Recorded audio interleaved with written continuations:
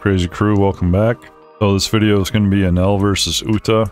I was playing Enel and I had not encountered the Uta deck yet or seen anybody play it. A lot of the stuff that happens in this was definitely a surprise for me. He won the dice roll, so he chose to go second. I was going first, flip to Dawn, and you do not draw on your first hand, so I just pass. So on his turn, rests to Dawn, plays down New Genesis, and with New Genesis, if your leader is Uta, you get to search the top 3 cards of your deck and reveal a film card. If you find a film card, you can add it to your hand and return the rest of the cards to the bottom of your deck, and then set your rested Dawn to active. So if you use it on to use this card, it's like you never even used it. It goes right back up. He ends up finding a promo card, and I asked him about it. He said they're really expensive, but he feels that they're needed to play this deck. So he pulls Bartolomeo, adds it to his hand, puts the other cards at the bottom of the deck, and rests Udon to play Trafalgar Law. And in the video here, I'm just reading the card because I'm not familiar with it. And Trafalgar Law, if you notice, it says activate main and has a 1 with a circle. That means that you need to rest 1 Dawn. If you want to use his activate main on any turn, could be when you play him in any consecutive turn. His activate main says you may return this character to your hand, and then you can play 1 character with a cost of 3 from your hand. But since he didn't have the Dawn, he's going to pass the turn to me. Added the 2 Dawn. It took a little bit of time on my turn, and I ended up passing the turn. I don't remember if I had a Gedatsu, but you want to keep that in mind, because if you get one, you can pop any character on his board that is the same as his life cards. So right now he has 5 life cards. If he had a 5-cost character, I could just pop it if I had that. So I'm always just preparing for that scenario. So he ends up attaching Udon to Trafalgar Law and swinging at life. And because of this, he can activate main after I decide what I'm doing. And I counter out with Holy with 1k counter. He swings at me with Uta. And with Uta, her ability is activated when you attach 1 Dawn to her and you attack. So he attaches 1 Dawn, attacks, and he's able to look at the top card. And it is a Brook, which is a film card. In this scenario, he adds it to his hand. If it wasn't a film card, it would go to the bottom of the deck. And I took another life, no trigger. He's going to rest his extra Dawn and do the activate main. When you have that 1 with a circle around it, that's going to cost you an extra Dawn that is in your Dawn area. He returns Trafalgar Law to hand, and he plays Nami. So pretty much 2 extra free Dawn for playing a 3-cost character. And I'm just reading Nami here.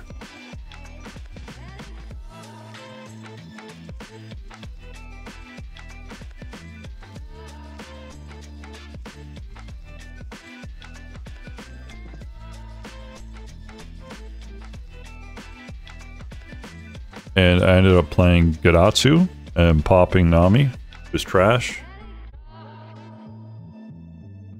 And I wave goodbye to Nami, a little bit of humor in the card shop. And swinging 5 to life. And he counters out with his promo card again, the Bartolomeo.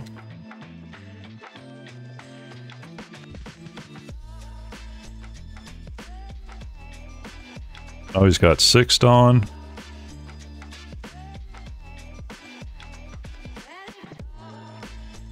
Gonna attach 2 to Uta. Swinging at life. Takes the top card. Another film card. Chopper. And I take. Hoping for a good trigger. And got lucky with a Sanji, which means I have to trash a card from my hand. But it also means you can swing with Sanji the next turn, instead of having to wait an additional turn.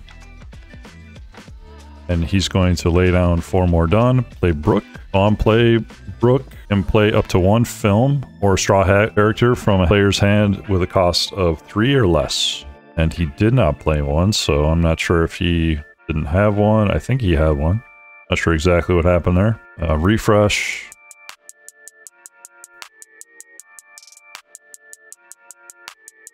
Flip a Dawn.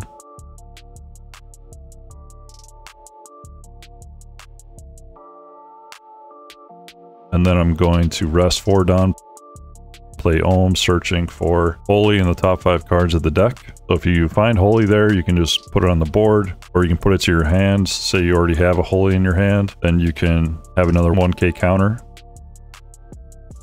I ended up finding a holy. And I'm going to put that on the board.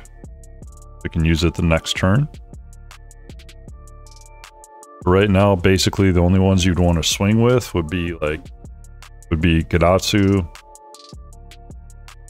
and Enel, if you wanted to that turn. I'm swinging 7 at leader, at Uta. Takes, no trigger. And 7 again, at Uta. And he's going to take. No trigger. I don't know if you saw the card he pulled. Good card for him. Little refresh. He's going to have 6 Dawn now.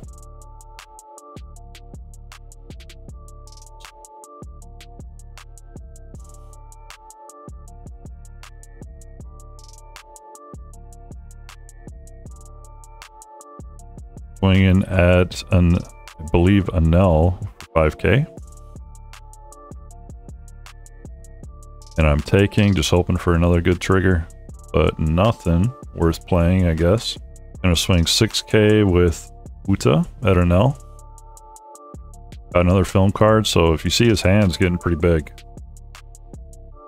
I counter out with Gadatsu. The reason I do that is just because if I save Gadatsu this turn, instead of having to play him the following turn, wait an additional turn to attack with him. Plus, he has 3 life cards. And if you notice, like the Brook is a 4 cost, so I wouldn't even be able to pop that. And he plays New Genesis once again. Again, looking at the top 3 cards for a film card. And he's going to choose another Nami.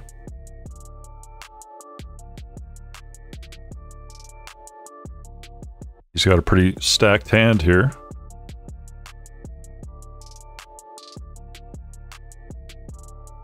And resting 7 Dawn to play Monkey D. Luffy, which is a blocker. And on play, you can play up to 1 film or Straw Hat Crew type character card with a cost of 4 or less from your hand. So he's spending 7 Dawn playing this Luffy. He plays a Brook, and if you look at Brook's on play, says on play, play up to 1 film or Straw Hat character with a cost of 3 or less. So he throws Nami out there. Basically, he spent 7 Dawn and he got 14 Dawn value out of this because you have 4 for Brook and 3 for Nami.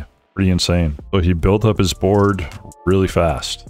Nice little chain there that he did.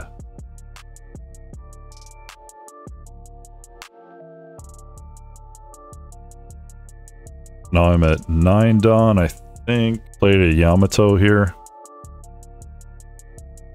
When you're down to 1 life, if you play a Yamato, you can pop a character that's equal to the life of both players. So in this case, it'd be 4 or less, and then you get to add 1 card from the top of your deck to the top of your life cards. And here, I think I was just looking at his cards, trying to figure out what to do. Swung 5 at life. And 6 at life.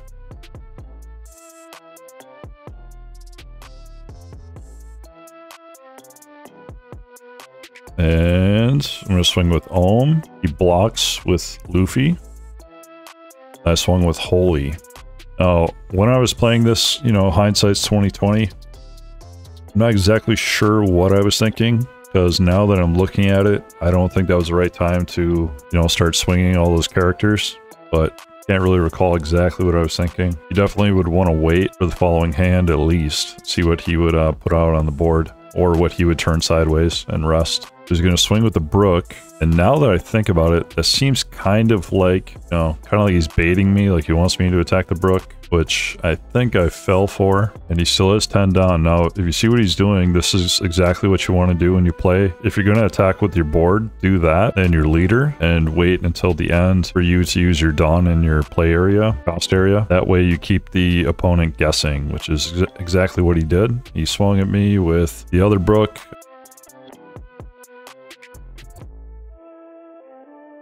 I took the life.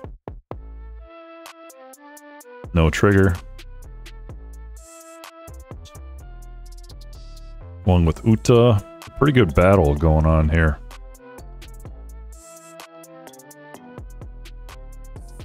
No trigger. I'm kind of just building out my hand, but I think I had quite a few cards in there that were the same. I think like 3 Amarus. part of Enel's ability, you have to discard a card from hand if you want to add one from top of your deck. If you have no cards in hand, you would just add a card from the top of your deck over to your life area. You wouldn't even need to discard one. You don't really want to be in that position with no cards in hand. So this is the part that really threw me off. He plays this Luffy, this Doflamingo. It's a 10 drop, so it says on play, a total of up to 3 of your opponent's rested characters or leaders do not become active during your opponent's next refresh phase. So what that means is, if there are 3, this includes the leader, if you have the leader and 2 characters that are rested, like I have Om, Gedatsu, and Enel, he freezes them. So on my next turn, I can't do anything. I can't use them to attack. So this is like pretty crazy. Very surprising to see, or it was for me at least. I wasn't watching like Uta videos or anything like that. Kind of came out of left field. So he's going to freeze Om, Gedatsu, and Enel, which is no bueno because that means I'm not going to attack with Sanji because he's a blocker. That would leave Yamato. I was kind of just in disbelief, like what is going on? Definitely threw me off, and I think kind of messed up my thinking for most of the game.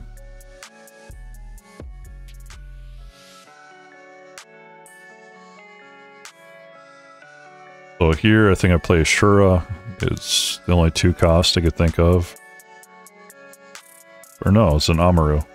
So I was adding 3 to Yamato and swinging 12.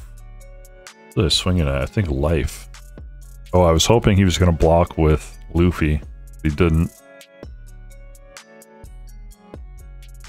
And I played a Katakuri here.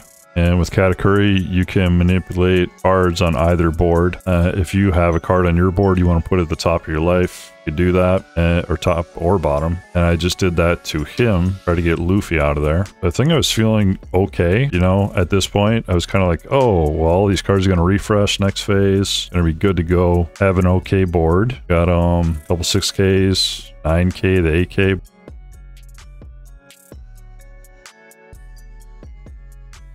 But he takes out my Yamato.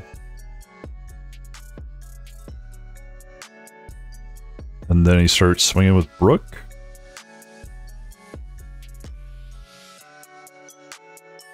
And I triggered a Shura. So with the Shura, you can search the top 5 cards and look for a Sky Island card other than Shura and add it to your hand.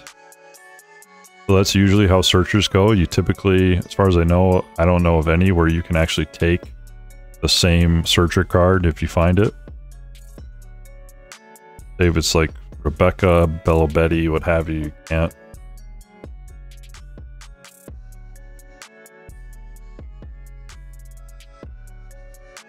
And I just took a 2K counter Satori.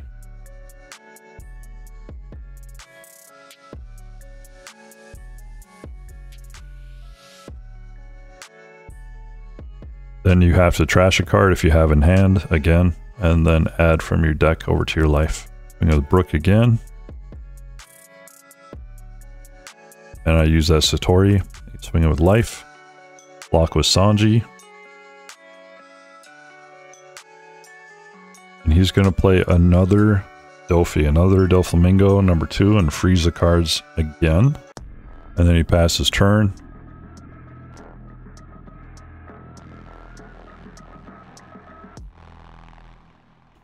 Nice board.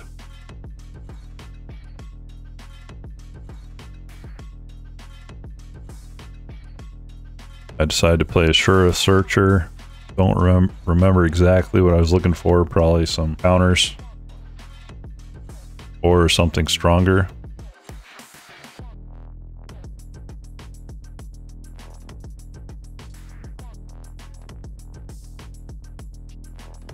And see. Well, that's what I was saying. At first, I laid down the Shura, and then I caught myself. You can't search for a searcher, the same searcher card. So I put it back, and then was seeing what else I could put.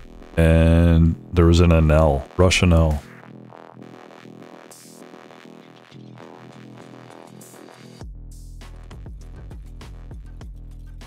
Rested 2 more and played Amaru, and I added 3K to Shura. So now Shura is 5K. I did another Amaru. It was 8k. This is where I really started messing up. I think I swung at Brook. Yes, I did. See, here I should have actually gone after the Luffy, because it's the strongest one on the board. Exactly what I was thinking there.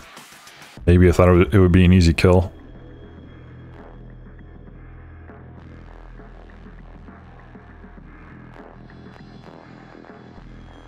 And then I think I swung 11 at the other Brook. Pretty wacky.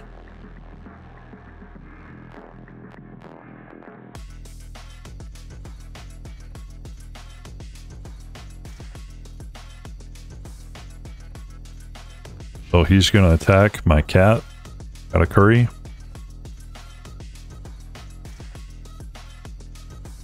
And he's going to take it.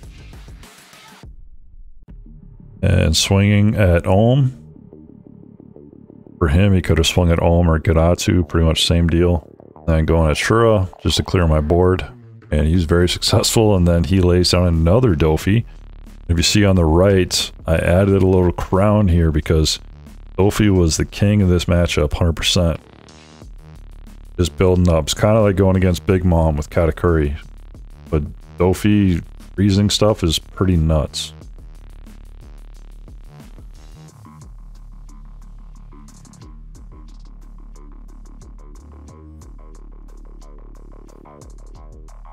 So I ended up pressing 7, playing Rush Enel.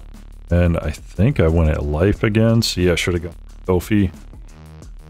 But he would have been able to counter out anyway. He counters out of this back with 2 cards.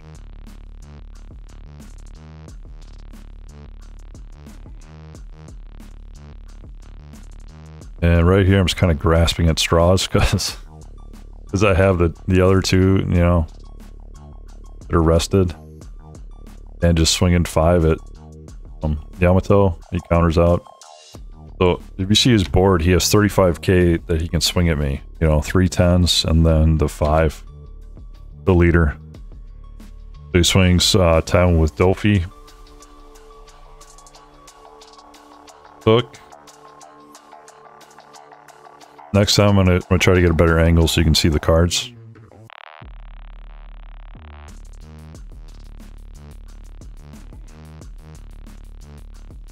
Swinging 10 again. Hook. And again. It's kind of a losing battle unless you get really lucky. I don't even think I saw any beige. Oh, and here I was just kind of joking, like I was going to counter out, so I laid down 3 and then good game. But we were just talking about how nuts this was, because he had, I think he had a couple other matchups, like 2 or 3 with this deck before me, and the cards didn't fall like this for him, but against me, it was more like we were both done playing in the locals tournament and just looking for something to, you know, to do. And I hadn't played against an Uta deck or anything, so that was a pretty cool opportunity to see what it could do. I was just asking him about it, like, hey man, saying like this deck is nuts, and congratulating him on a good job. But hope you enjoyed that matchup. If you're not subscribed, please subscribe. Take care, everybody. Peace out.